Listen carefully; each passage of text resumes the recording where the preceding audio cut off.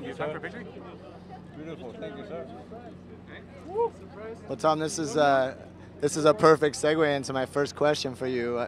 You're on the team of Levi Leipheimer, and yet you're arguably the most popular rider at this race. Can you talk a little bit about what it's like to come to the United States and have this kind of reception in a foreign land like this?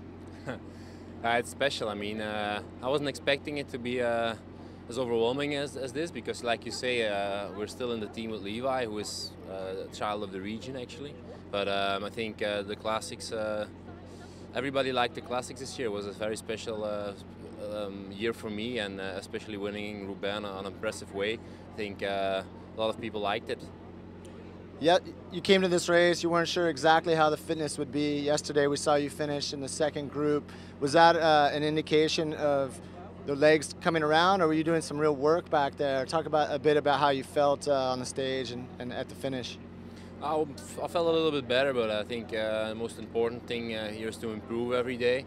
And we had a lot of work cut out with Levi, and after the first climb, after the first descent, actually the first dangerous descent, there was the group split up. There was 25 guys in front, and Levi is not the best descent right now, so we had to bring him back. So that cost a lot of strength because it was just me and Dries with him. So we gave it everything we had in between the two climbs.